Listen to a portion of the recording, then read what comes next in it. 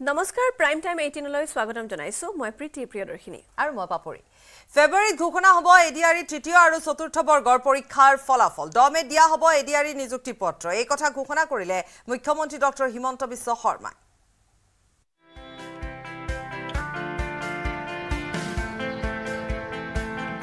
অন্ত পৰিল ৰাজ্য চৰকাৰৰ অসম প্ৰত্যক্ষ নিযুক্তি পৰীক্ষাৰ দেওবাৰে কটকটীয়া নিৰাপত্তা ব্যৱস্থাৰ মাজত অনুষ্ঠিত হ'ল চতুৰ্থ বৰ্গৰ নিযুক্তি পৰীক্ষা ইতিমধ্যে তৃতীয় বৰ্গৰ নিযুক্তি পৰীক্ষাও সম্পন্ন হৈ গৈছে ৪২টা বিভাগৰ বাবে অনুষ্ঠিত হোৱা নিযুক্তি পৰীক্ষা সফলতাৰে সমাপ্ত হোৱাৰ পাছত মুখ্যমন্ত্ৰীৰ ঘোষণা অহা বছৰ অৰ্থাৎ ২০২৫ চনৰ ফেব্ৰুৱাৰীত ঘোষণা হ'ব এডিআৰইৰ ফলাফল ফেব্ৰুৱাৰীত ফলাফল ঘোষণাৰ পিছতে 10 মেত দিয়া হ'ব উত্তীৰ্ণ প্ৰাৰ্থীসকলক নিযুক্তি আৰু আমি চেষ্টা কৰিম যাতে ফেব্ৰুৱাৰী মাহত আমি দুইটা পৰীক্ষাৰ ৰিজাল্ট একেলগে আমি দিব পাৰো 10 মেত আমি ৩৫,০০০ চাকৰি আমি দিম এডুকেশ্যন ডিপাৰ্টমেণ্ট পুলিচ গতিকে এডিআৰই ইয়াৰ পিছত এডিআৰই এটা অৰেলো আছে এটা পোষ্টৰ বিপৰীতে দুজন পাছ কৰিব গতিকে তাৰ পিছত তেওঁলোকৰ এটা মৌখিক পৰীক্ষাও আছে স্কিলো আছে গতিকে গোটেই প্ৰক্ৰিয়াটো কৰোতে আমি 10 মেলৈকে লৈ যাব খুজিছো যাতে 10 মেত গভৰ্ণমেণ্টৰ চতুৰ্থ বছৰ হওঁতে আমি ৩০-৩৫,০০০ আৰু চাকৰি দিব পাৰো ৰাজ্যৰ মুঠ ১,৪৮৪টা কেন্দ্ৰত অনুষ্ঠিত চতুৰ্থ বৰ্গৰ পৰীক্ষাত প্ৰায় ১৪ লাখ পৰীক্ষাৰ্থী অৱতীৰ্ণ হয় আগবেলা আৰু পাছবেলা দুটা ভাগত ৰাজ্যৰ ৪২টা বিভাগত খালী হৈ থকা ৫,০২৩টা পদৰ বাবে অনুষ্ঠিত হ'ল পৰীক্ষা পূৰ্বৰ পৰীক্ষাৰ দৰে এইবাৰো পৰীক্ষা কেন্দ্ৰত সোমোৱাৰ আগমুহূৰ্তত প্ৰাৰ্থীসকলক চলোৱা হ'ল তন্নকৈ তালাচী চিচিটিভিৰ নিৰীক্ষণত হ'ল এই নিযুক্তি পৰীক্ষা ২০২৪ বৰ্ষৰ নিযুক্তি পৰীক্ষাৰ অন্ত পৰাৰ লগে লগে চাকৰি প্ৰত্যাশীসকলৰ বাবে মুখ্যমন্ত্ৰীয়ে দিলে এটা সুখবৰ আগন্তুক সময়ত ৰাজ্য চৰকাৰে নতুনকৈ ১৫,০০০ চৰকাৰী চাকৰিৰ বিজ্ঞাপন প্ৰকাশ কৰিব 10 মেত গভৰ্ণমেণ্টৰ চতুৰ্থ বছৰ হওঁতে আমি ৩০-৩৫,০০০ আৰু চাকৰি দিব পাৰো আৰু প্ৰতিশ্ৰুতি মতে আৰু ১৫,০০০ পদ আমি তেতিয়া বিজ্ঞাপনো মুকলি কৰি দিম পূৰ্বে মুখ্যমন্ত্ৰীয়ে ঘোষণা কৰাৰ দৰেই ১ লাখ নিযুক্তিৰ অংশস্বৰূপে চৰকাৰে দিব এইসমূহ নতুন পদত নিযুক্তি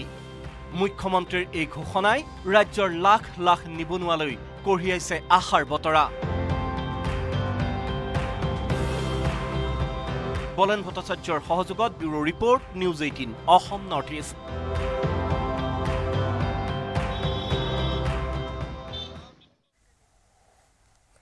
সুকলমে সম্পন্ন হল ৪২টা বিভাগত খালী হৈ থকা ৫,০২৩টা পদৰ বাবে অনুষ্ঠিত চতুৰ্থ বৰ্গৰ পৰীক্ষা এটা চৰকাৰী চাকৰিৰ আশাত পুৱাই ভিন্ন ভিন্ন প্ৰান্তৰ পৰীক্ষা কেন্দ্ৰসমূহত ভিৰ কৰিলেহি লাখ লাখ প্ৰাৰ্থীয়ে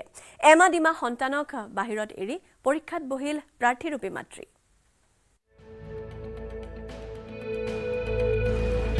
চতুৰ্থ বৰ্গৰ পৰীক্ষাক লৈ দেওবাৰৰ বিশেষ ব্যস্ততা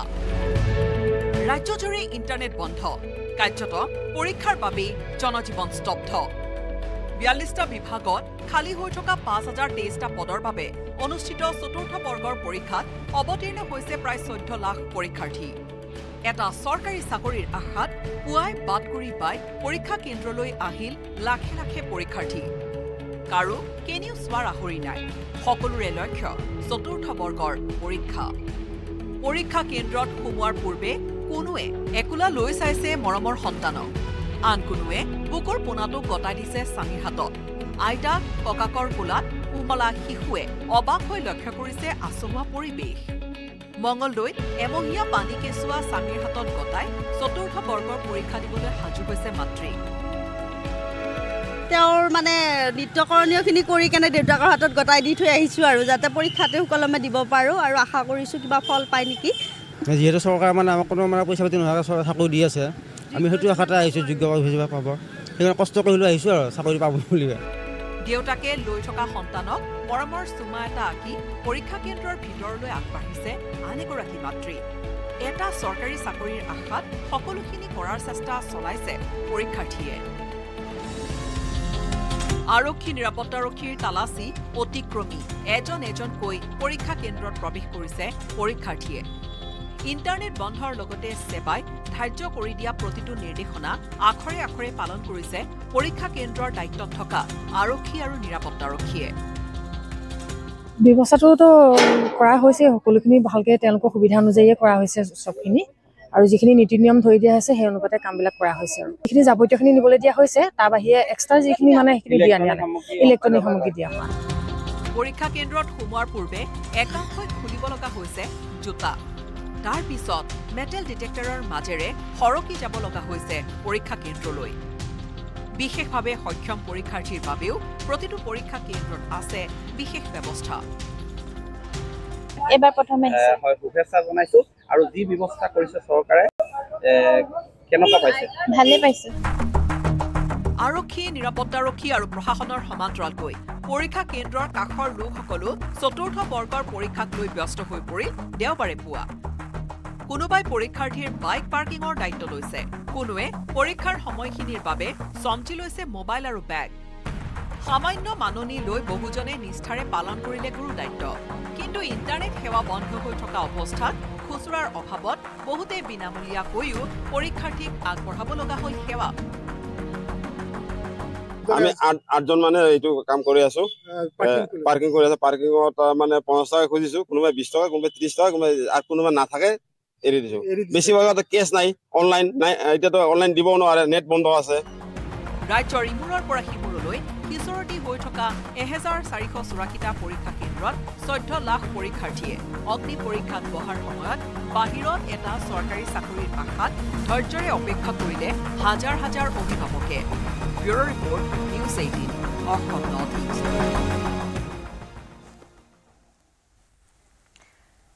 দীপাৱলী প্ৰাক্ষণত ৰাজ্য চৰকাৰৰ কৰ্মচাৰীলৈ সুখবৰ দিলে মুখ্যমন্ত্ৰী ডক্টৰ হিমন্ত বিশ্ব শৰ্মাই ৰাজ্য চৰকাৰৰ কৰ্মচাৰী মৰগীয়া বানজ বৃদ্ধি কৰিলে ৰাজ্য চৰকাৰৰ কৰ্মচাৰী মৰগীয়া বানজ 3% বৃদ্ধি কৰিলে চৰকাৰে ফলত 53%লৈ বৃদ্ধি পালে চৰকাৰী কৰ্মচাৰী মৰগীয়া বানজ পূৰ্বে 50% আছিল ৰাজ্য চৰকাৰৰ কৰ্মচাৰী দিয়ে জুলাইৰ পৰা কাৰ্যকৰী হোৱাকৈ বৃদ্ধি কৰা হৈছে মৰগীয়া বানজ ডিসেম্বৰৰ পৰা 4টা কিস্তিত কৰ্মচাৰীয়ে 4 মাহৰ বকেয়া ধন লাভ কৰিব ইয়াৰ লগে লগে কেন্দ্ৰীয় কৰ্মচাৰী সমপৰ্যায়ৰ হল ৰাজ্যিক কৰ্মচাৰী মৰগীয়া বানজ আনহাতে দীপাৱলী উপলক্ষে কাইলৈ ৰাজ্য চৰকাৰৰ কৰ্মচাৰীয়ে পাব দৰমহা আজি কেবিনেটে লোৱা গুৰুত্বপূৰ্ণ সিদ্ধান্তটো হল যে ৰাজ্য চৰকাৰৰ কৰ্মচাৰীসকলক আমি দিয়ে ভাৰত চৰকাৰে ৰাজ্য চৰকাৰৰ কৰ্মচাৰীসকলক ইতিমধ্যে দিয়ে ঘোষণা কৰিছে আৰু তাৰ লগত 50% পাই আছিল আজি 1 ডিসেম্বৰৰ দৰমহাৰ লগত তেওঁলোকে 53% দিয়ে পাব অৰ্থাৎ 3% তেওঁলোকে দিয়ে পাব আৰু এই দিয়েটো জুলাই মাহৰ পৰা কাৰ্যকৰী হ'ব তাৰ ফলত 4 মাহৰ তেওঁলোকে বকেয়া পাব এই বকেয়া আমি ডিসেম্বৰত 25% দিম জানুৱাৰীত 25% দিম ফেব্ৰুৱাৰীত 25% দিম মাৰ্চত 25% দিম বকেয়াটো যেটো 4 মাহৰ বকেয়া কিন্তু যেটো নিত্য নৈমিত্তিক যেটো প্ৰত্যেক মাহত পাব লাগে সেই 3% দিয়ে 1 ডিসেম্বৰৰ পৰা তেওঁলোকে দৰমহাত পাব পাৰিব অৰ্থাৎ নৱেম্বৰ মাহৰ দৰমহা ডিসেম্বৰত লয় গতিকে ডিসেম্বৰত তেওঁলোকে দিয়েটো ড্ৰ কৰিব পাৰিব দীপাৱলীৰ আগতে ৰাজ্যিক কৰ্মচাৰীসকলৰ বাবে ই এটা সুখৰ সংবাদ যে তেওঁলোকে 3% দিয়ে আমাৰ কেন্দ্ৰীয় চৰকাৰৰ সমাহাৰত পাব কেন্দ্ৰীয় চৰকাৰৰ কৰ্মচাৰীৰো দিয়ে 53% আজিৰ পৰা আমাৰ কৰ্মচাৰীৰো দিয়ে 53% হবগৈ 3% আমি এনহেন্স কৰিছো এই মাহত আমি আৰু এটা কাম কৰিছো যে দৰমহাটো অহা কালিৰ পৰা ল'ব পাৰিব দীপাৱলীৰ কাৰণে নৰমালি আমি যেটো 1 তাৰিখে দৰমহা দিও আমি দৰমহাটো এবাৰ 3 দিন আগৰ পৰা দিম অৰ্থাৎ অহাকালিৰ পৰা দিম যাতে দীপাৱলীৰ আগত তেওঁলোকে কৰ্মচাৰীসকলে দৰমহাটো ল'ব পাৰিব 28 তাৰিখে দৰমহাও পাব আৰু 3% ডিএৰ ঘোষণাও হ'ল এৰিয়াৰো পাব গতিকে মই ভাবো যে ৰাজ্য চৰকাৰৰ কৰ্মচাৰীসকলৰ ডিএ হৈতে তেওঁলোকে দীপাৱলী খুব সুন্দৰ কৰি উদযাপন কৰিব পাৰিব দেওবাৰে অনুষ্ঠিত হোৱা ADRE চতুৰ্থ বৰ্গৰ পৰীক্ষাত প্ৰতিফলন ঘটিল নাৰী সবলীকৰণৰ ৰাজ্যৰ 484টা পৰীক্ষা কেন্দ্ৰত দেখা গ'ল মহিলাৰ লানি নিচিগা হাৰি কাৰোবাৰ কুচাত যদি দেখা গ'ল কেঁচুৱা কাৰো আন কোনোবাৰ আকৌ বিশেষভাৱে সক্ষম পিছে লক্ষ্য কিন্তু সকলোৰে একেটাই পুৰুষৰ সমানে আগবাঢ়িছে আজিৰ নাৰী ৰাজ্যত নাৰী সবলীকৰণৰ প্ৰতিফলন ঘটিল চতুৰ্থ বৰ্গৰ পৰীক্ষা দেওবাৰে উজনিৰ পৰা নামনিলৈ হিচৰতি হৈ থকা 1484টা পৰীক্ষা কেন্দ্ৰত দেখা গ'ল মহিলাৰ ভিৰ কি তেজপুৰ কি শিৱসাগৰ সকলো পৰীক্ষা কেন্দ্ৰত মহিলাৰ লানি নিচিগা হাৰি কোকৰাঝাৰ আৰু গোসাইগাঁৱতো মহিলাৰ সংখ্যাধিক্য মঙলদৈৰ কেইবাটাও পৰীক্ষা কেন্দ্ৰত জাকে জাকে মহিলা পৰীক্ষাৰ্থী গুৱাহাটীৰ নেৰিমৰ পৰীক্ষা কেন্দ্ৰৰ 1800 এগৰাকী পৰীক্ষাৰ্থীৰ ভিতৰত মাত্ৰ 21 জন পুৰুষ বিপৰীতে মহিলা প্ৰাৰ্থীৰ সংখ্যা 1780 গৰাকী আশাবাদী ভালে চলিছে আৰু তেনেকুৱা আহিছো এটা আশা কৰিবলৈ ভালে লাগিছে এইটোৰ ফাৰ্ষ্ট এক্সপিৰিয়েন্সো চাও কেনেকুৱা হয় ভালে যেটো ফাৰ্ষ্ট হয় তো এক্সাইটেড হয় পৰীক্ষাক লৈ হাজু হৈ আহিছে এতিয়া কোৱেশ্চন পেপাৰখন চাই আৰু এতিয়া কি বা হয় আৰু আহিছে বা কি এইটো হৈছে আজি এটা 10+ আৰু এটা হৈছে 8+ ৰাজ্যৰ প্ৰায় প্ৰতিটো পৰীক্ষা কেন্দ্ৰত সমহাৰত চতুৰ্থ বৰ্গৰ পৰীক্ষাত বহিছে মহিলা পৰীক্ষাৰ্থী একাংশ যুৱতী আন একাংশ বিবাহিত কাৰোবাৰ কোলাত কেঁচুৱা কোনোবাগৰাকী বিশেষভাৱে সক্ষম পৰিৱেশ পৰিস্থিতি ভিন্ন হলেও প্ৰতিগৰাকীৰ লক্ষ্য এটাই এটা চৰকাৰী চাকৰি কৰি পৰিয়াল নিৰাপত্তাৰ লগতে স্বাৱলম্বী হোৱাৰ চেষ্টাত চতুৰ্থ বৰ্গৰ পৰীক্ষাত বহিল লাখে লাখে মহিলা প্ৰাৰ্থী ভালে চলিছে আৰু ভাল হ'ব বুলি আশা আছে আৰু ঠিকে আছে আহিছো কেনেকুৱা আহে কুৱেশ্যনবোৰ কমন পৰে নে নপৰে ভালে হৈছে ছোৱালীটো আহিছো দুজনী আহিছো আৰু এজনী 2 মাহ হৈছে আৰু ঠিকে আছে চাকৰি পোৱাটো নিশ্চিত নেকি গম নাপাওঁ ঠিকে আছে আৰু ঠিকে আছিল কুৱেশ্যন পেপাৰ টান আহিছিল ঠিকে আছিল আৰু টান মানে সহজে আছিল পৰীক্ষাৰ পেপাৰ মানে আজি অলপ ভালেই হৈছে বাৰু কিন্তু মানে কি অলপ সময়টো অলপ কম হ'ল আৰু মেথছৰ সলভ বিলাক অলপ মানে ডিটেইল হিচাপে আহিছে যদিও মানে কি অলপ টাইমিংটো মানে কম হৈছে দেওবাৰৰ দিনটোত ঘৰুৱা জঞ্জাল আনলৈ এৰি 42টা বিভাগৰ 5023টা পদৰ বাবে অনুষ্ঠিত চতুৰ্থ বৰ্গৰ পৰীক্ষাত জেনেক অভিলেখ ৰচিলে ৰাজ্যৰ মহিলা পৰীক্ষাৰ্থীয়ে bureau report news 18 Assam north east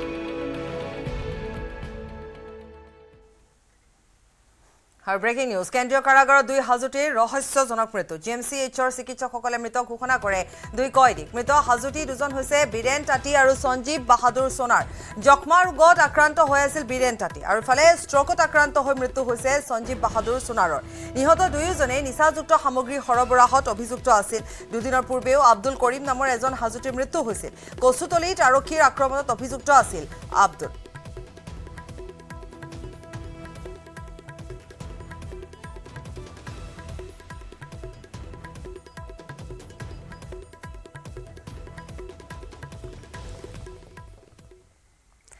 দেওবাৰৰ কেবিনেট বৈঠকত লোৱা হৈছে আন কেইবাটাও সিদ্ধান্ত কেবিনেট বৈঠকৰ অন্তত মুখ্যমন্ত্ৰী হিমন্ত বিশ্ব শৰ্মাৰ জীৱন্ত ৰাসপতা কমিটিলৈ 25,000 কোটি টকা ঘোষণা প্ৰায় 2000 ৰাস কমিটিয়ে লাভ কৰিব 25,000 কোটি টকা ৰাস পাতিবলৈ প্ৰশাসনক দিব নালাগে অনুমতি মাসুল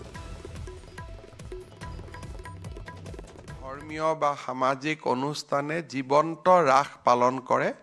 তেওঁলোকক কেবিনেটে 25,000 টকা কৰি এটা আৰ্থিক অনুদান দিবলৈ সিদ্ধান্ত গ্ৰহণ কৰিছে যেনেকৈ আমি দুৰ্গা পূজাত 10,000 টকা দিছিলোঁ আমি ৰাসৰ কাৰণে বিভিন্ন অনুষ্ঠানে যোনে ৰাস পাতে এইটো মূৰ্তি ৰাস পতা সকলে নাপাব যিসকলে জীৱন্ত ৰাস পাতে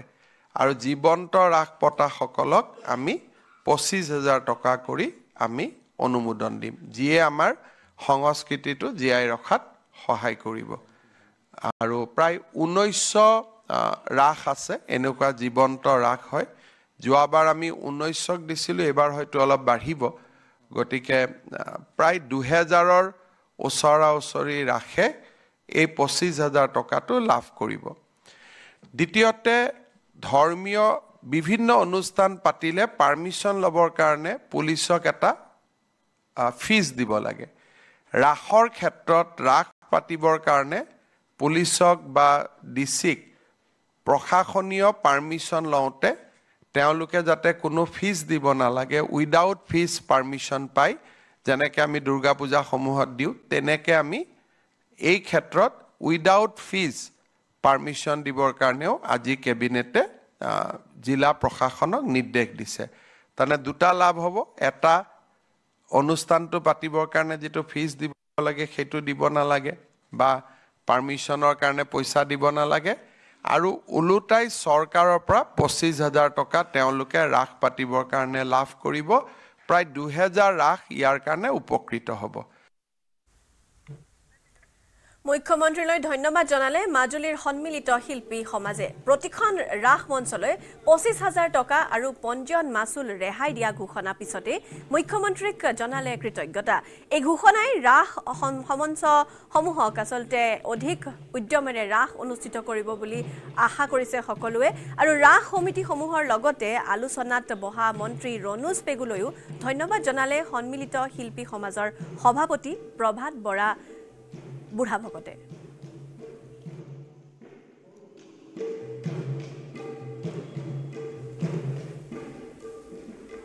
অসম চৰকাৰে ৰাস উদযাপন কমিটি সমূহলে 25000 টকাকৈ অনুদান আগবঢ়াব বুলি মুখ্যমন্ত্ৰী গৰাকীয়ে ইতিমধ্যে ঘোষণা কৰিছে আৰু এই সিদ্ধান্তৰ প্ৰতি আদৰণি জনাইছে শিৱসাগৰ বেতবাৰীৰ আঞ্চলিক শ্ৰী শ্ৰী শংকৰদেৱ কৃষ্টি বিকাশ সমিতিয়ে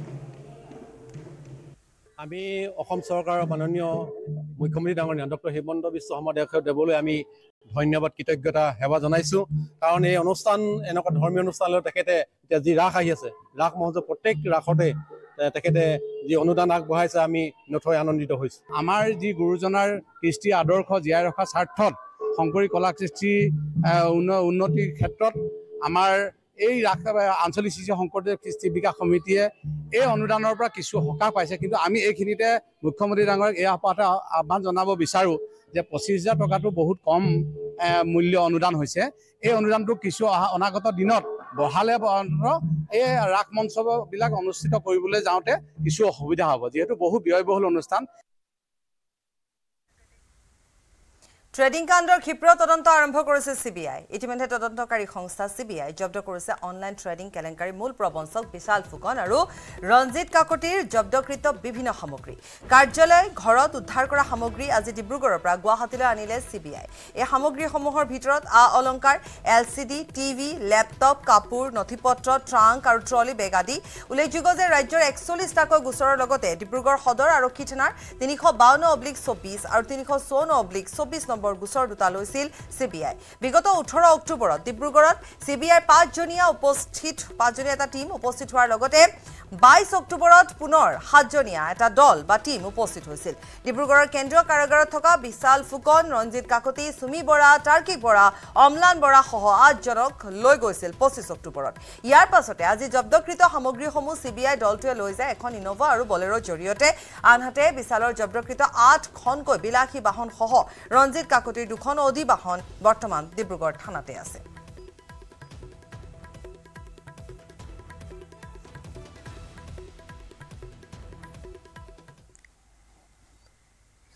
নিহাৰ মহানগৰীত সুৰাপাইৰ ভয়ংকৰ কাণ্ড আৰু মন্দিৰৰ সমীপত সুৰাপান কৰিবলৈ বাধা দিয়াৰ বাবে উদণ্ড যুৱকৰ দলে জ্বলাই দিলে পদপথৰ দোকান ভাঙি চুৰমাৰ কৰিলে কেইবাখনো পদপথৰ দোকান স্মাৰ্ট মহানগৰ আৰক্ষী বৰ্তমানলৈকে গ্ৰেপ্তাৰ কৰিবলৈ সক্ষম হোৱা নাই উদণ্ড মদাহী কেইটাক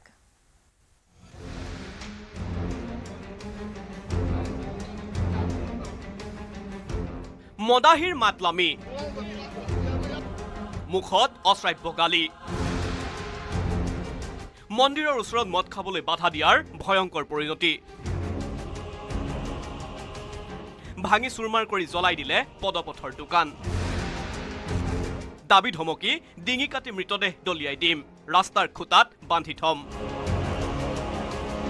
24 ঘণ্টাই আৰক্ষীয়ে গিজগিজাই থকা গুৱাহাটী মহানগৰীৰ নিখাৰ কাহিনী 6 মাইলৰ ক্ষুদ্ৰ ব্যৱসায়ীৰ ওপৰত তাণ্ডৱ চলালে একাংশ উদণ্ড সুৰাপাইয়ে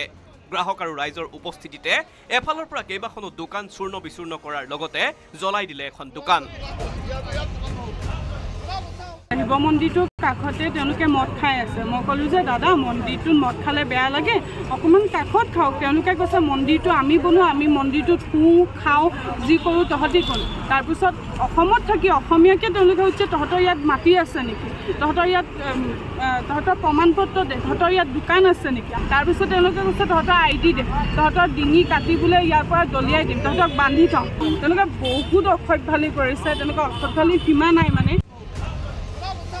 কেৱল ইমানেই নহয় গুণ্ডা বাহিনীৰ আক্ৰমণত আহত হৈছে কেইবাজনো ব্যৱসায়ী পেটে ভাতে দুবেলা দুহাজ খাই জীৱন নিৰ্বাহ কৰা ব্যৱসায়ীৰ স্পষ্ট মত দীৰ্ঘদিনৰে পৰা মদাহীকেইটাই চলাই আহিছে নিৰ্যাতন দৈনিক গুণ্ডা টেক্স তোলে 100 পৰা 150 টকা পৰৱৰ্তী সময়ত ঘটনাস্থলীত দিছপুৰ আৰক্ষী উপস্থিত হয় যদিও আৰক্ষী অহাৰ পূৰ্বেই পলাই পত্তং দিয়ে দুষ্কৃতিকাৰীৰ দলটো নিখাই ভুক্তভোগী ব্যৱসায়ীসকলে দিছপুৰ আৰক্ষী থানাত ৰুজু কৰিছে গোচৰ কিন্তু এই পৰ্যন্ত আৰক্ষীয়ে কৰায়ত্ব কৰিব পৰা নাই এজনো অভিযুক্তক গুৱাহাটীৰ পৰা Priyabrata Gogoi report news 18 Assam north east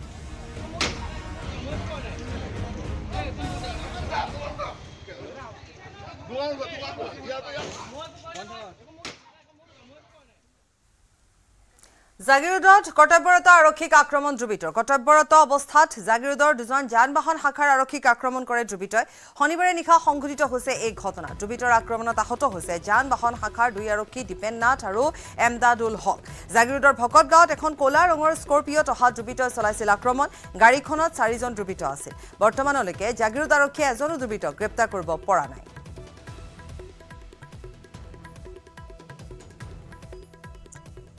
तो ये सर ने गाड़ी रोक ली सर क्या लगे पीछे बोले जाओ तो मैं पीछे बोले के जाल लगा उधर लोकल के आदमी आ गए मेरे को गाड़ी में से उतार के मारने लगे उसके बाद में सब बोले कि जैसा हम कहें वैसा कीजिए आपको भी मारा पुलिस को भी मारा जी ज्यादा मारपीट किया बहुत मारा कितने थे वो लोग 4 लोग स्कॉर्पियो दिखे 2 ही बंदे थे এইবাৰ দীপাৱলীৰ বজাৰত লাদেন নাই ট্ৰেডিংৰ ফিৰিঙটিয়ে সৃষ্টি কৰিছে চমক দীপাৱলীৰ বজাৰত লাদেন নামে জনাজাত আতচবাজিৰ এইবাৰ নাম দিয়া হল বিশাল চাওক আমাৰ এই বিশেষ প্ৰতিবেদন এইবাৰ দীপাৱলীত লাদেনক আঁতৰাই বজাৰ দখল বিশালৰ 2500 টকাত ফুটিব বিশাল ট্ৰেডিংৰ ফিৰিঙটিয়ে সৃষ্টি কৰিব চমক আকৌ ট্ৰেন্ডিঙত বিশাল ট্ৰেডিং সুমি ৰব কাৰাগাৰতে আছে বিশাল সুমি কেমেৰা ভাল পোৱা সুমিৰ বাবে সংবাদ মাধ্যমৰ কেমেৰা এতিয়া হৈ পৰিছে মূৰৰ কামৰণি কেমেৰা দেখিলেই মুখ ঢাকে ৰিল ষ্টাৰ বিশাল সুমি কিন্তু তাৰ পৰিৱৰ্তে দীপাৱলীৰ বজাৰ দখল কৰিছে বিশাল ট্ৰেডিংয়ে আতচবাজিৰ বজাৰত বিক্ৰেতাই বাছি লৈছে নিনজা টেকনিক বৰপেটাৰ ফটকাৰ বজাৰত 2500 টকাত উপলব্ধ বিশাল বোম 1500 টকাত উপলব্ধ ট্ৰেডিং ফুলজাৰি পূৰ্বে লাদেন নামে জনাজাত আতচবাজিৰ এইবাৰ নাম দিয়া হল বিশাল 1500 টকীয়া ফুলজাৰিৰ নাম সলনি কৰি দিয়া হল ট্ৰেডিং আসলতে এই নামসমূহ বিক্ৰেতাসমূহৰ পৰিৱৰ্তে গ্ৰাহকে দিয়া বুলিহে জনাই বৰপেটাৰ আতচবাজি শিল্প সমবায় সমিতিৰ সভাপতি গজপতি পাঠকে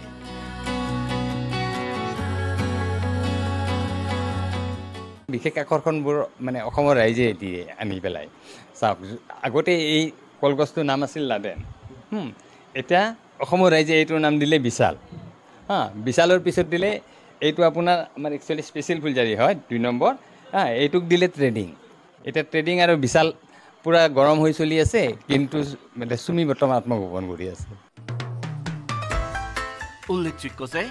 বৰপেটাৰ আতচবাজিৰ আছে এক ঐতিহ্য 1885 চনত লক্ষী পাঠকে প্ৰথমবাৰৰ বাবে আতচবাজি প্ৰস্তুত কৰি উলিয়াইছিল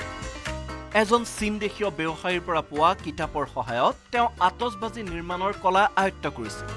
আৰু তেতিয়াৰ পৰাই বৰপেটাৰ আতচবাজিৰ ক্ষুদ্ৰ উদ্যোগে দখল কৰি আহিছে এক সুকীয়া স্থান কিন্তু সম্প্ৰতি চীনা সামগ্ৰী আৰু বহিৰাজ্যৰ আতচবাজিৰ পৰিভৰত যথেষ্ট সংগ্ৰাম কৰিবলগীয়া হৈছে বৰপেটাৰ আতচবাজিৰ উদ্যোগে সেইবাবেই গ্ৰাহকক আকৰ্ষণ কৰাৰ বাবে এনে অভিনৱ কৌশল লৈছে বৰপেটাৰ আতচবাজি বিক্ৰেতাসকলে বৰপেটাৰ পৰা নিৰঞ্জন দাসৰ report news 18 Assam north east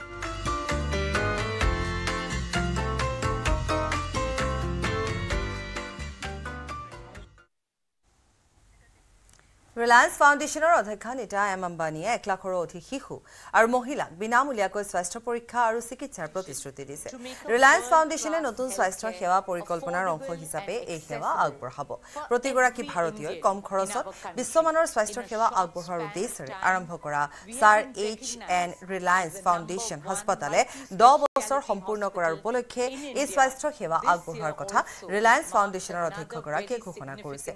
স্বাস্থ্য সেৱা পৰিকল্পনাৰ অংশ হিচাপে জন্মগতভাৱে হৃদৰোগত ভোগা 50,000 শিশুৰ বিনামূলীয়া পৰীক্ষা আৰু চিকিৎসা কৰোৱা হ'ব একেদৰে ষ্টন বা সাৰ্ভাইকেল কেন্সাৰৰ ৰোগত ভোগা 50,000 মহিলাৰ বিনামূলীয়া চিকিৎসা প্ৰদান কৰা হ'ব আৰু 10,000 কিশোৰী সাৰ্ভাইকেল কেন্সাৰৰ প্ৰতিষেধক প্ৰদান কৰা হ'ব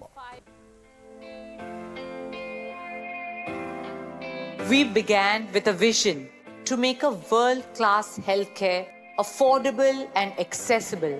for every Indian in our country. In a short span of time, we have been recognized as the #1 multi-speciality hospital in India. This year also marks another very significant milestone in our journey. We complete 10 years of Sir H.N. Reliance Foundation Hospital. Over the last decade, our hospital has touched the lives of over 2.75 million Indians, and this included 1.5 lakh children. Our medical teams were at the forefront of our country's fight against the COVID pandemic and set up India's first free-of-cost COVID hospital.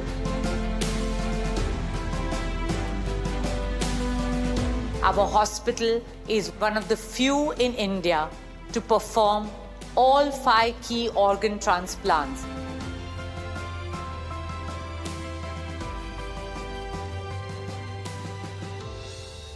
As we mark 10 years of our hospital, we are launching a series of initiatives to make a difference where it matters the most. We will be conducting free screenings for congenital heart diseases for 50,000 children from marginalized communities and free screenings for breast and cervical cancer for 50,000 women from disadvantaged backgrounds. We will also provide free treatment to all these children and women, giving them a fighting chance at life. In addition to that, we are launching a cervical cancer vaccination program for 10,000 adolescent girls, ensuring they have a future filled with health, happiness, and opportunities.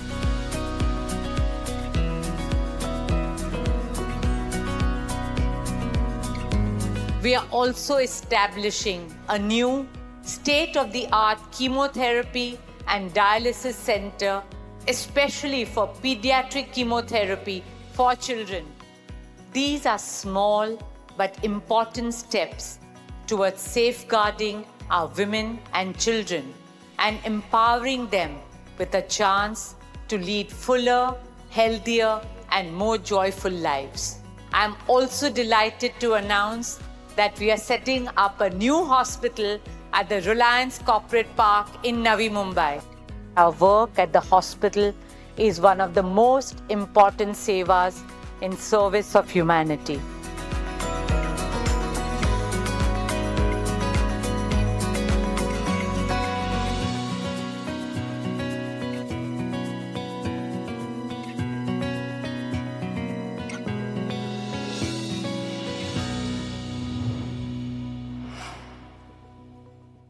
Coming up, presented